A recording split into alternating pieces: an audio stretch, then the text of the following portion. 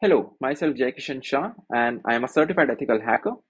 Talking about spear phishing today, it is a targeted form of phishing, which is a cyber attack used to steal sensitive information such as login credentials or financial information, disguising oneself as a trustworthy entity. Spear phishing attacks are directed to a specific individual or an organization rather than being sent out indiscriminately like a traditional phishing attempts. These attacks are often personalized and tailored to a target using information gathered through social engineering tactics such as researching their social media accounts or browsing their website to make the message appear more legitimate and increase the chances of target responding. Spear phishing is a highly effective tactic used by cyber criminals to gain access of the sensitive information such as login credentials and financial information. It is important for an organization or an individual to be aware of potential risk of spear phishing and to take steps to protect themselves, such as training employees to recognize and avoid phishing attempts and implementing technical controls such as email filtering and multi-factor authentication. There are lots of spear phishing examples available today, and I would like to share some real life attacks that happened in recent years. One of them is 2017 WannaCry ransomware attack, where the attackers sent out the spear phishing emails to the organization worldwide, tricking their employees into clicking on the malicious link which spread WannaCry ransomware. In 2018, the Google Doc phishing scam happened, where the spear phishing emails are being sent out to the users appear to be from Google Docs, tricking the recipients into giving up their Google account access. Again in 2018, the UK National Health Service were impacted of such cyber attack where the attacker sent out the spear phishing emails to the NHS employees, tricking them into downloading the malware, which spread across the network.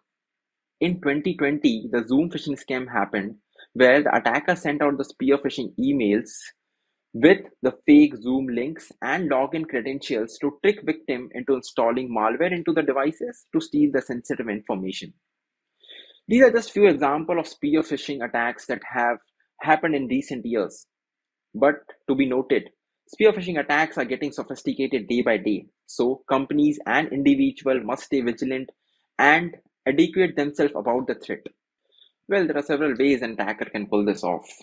One involves compromising an email or a messaging system through traditional phishing attempts or through a vulnerability in the email infrastructure itself. But that is just a first step in process. If someone's email within the targeted organization is compromised, the attacker can sit in the network and monitor and track all their interesting conversation and use it for their advantage. If they can't hack their way into the communication system, an attacker can turn into open source intelligence, social media, or corporate communication to form a picture of their target. If attacker can glean personal information from your online presence, they will try to use there for their advantage as well. The most effective measure to safeguard your business against a successful spear attack is a user awareness training. Humans are often considered as the weakest link in security. Use the awareness training to educate your user about phishing attacks and social engineering attempts. The second should be the guidelines, or preferably a policy endorsed by your chief executives, should be issued to all the staffs instructing them that they must not visit any malicious website or attachments in suspicious email or any emails from an untrusted source. If in doubt, they should check with the IT security manager. Don't post any details on social media sites that could help an attacker planning a spear phishing attack on you or any other criminal. Never use your official business account details, particularly your password, when registering with non work related online services or companies. Always use different complex, hard to guess passwords for each account. Position your mouse over the link without clicking on it. Allows you to examine the URL for anything suspicious.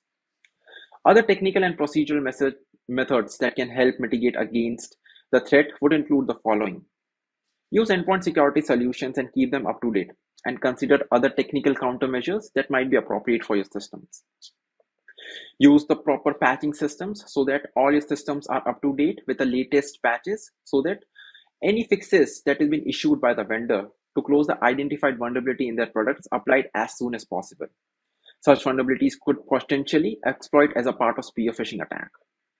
These are few examples which can be used as a countermeasures to prevent a successful attack happening. Phishing is amongst the biggest cyber threats that organization is facing recently. According to the reports, more than 80% of the organization fell victim to a phishing last year. Let's look at the 5 most common types of phishing attacks, which includes email phishing. Most of the phishing attacks are sent via email. Attacker typically register a fake domain names that mimic a real organization and send through a generic request to victims. Many phishing emails use sense of urgency or a threat to cause a user to comply quickly without checking the source and authenticity of an email. Spear phishing is again a targeted form of a phishing attack which target a specific individual or an organization and uses a personal information to make the emails look more legitimate. Whaling, on the other hand, targets only a senior executives of the organization. So it's more of a targeted attack other than the rest of the attacks that are present. Typically, these attacks do not use tricks like malicious URLs and links. Instead, they leverage highly personalized messages using information they discover on the research about the victim. Smishing and wishing. This is a phishing attack that uses phones instead of return communication. Smishing involves sending fraudulent SMS messages, while wishing involves phone conversation. Angular phishing is basically a very common these days. These type of attacks use fake social media accounts belongings to a well-known personality or an organization. These attackers use an account handle that mimics a legitimate organization and uses a same profile picture as the real company account.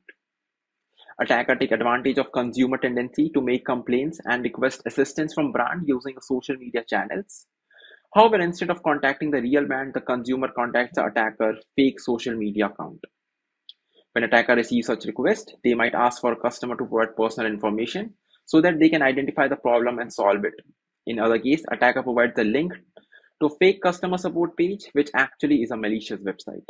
It is important to note phishing attacks are constantly evolving and new types of attack may emerge over the time.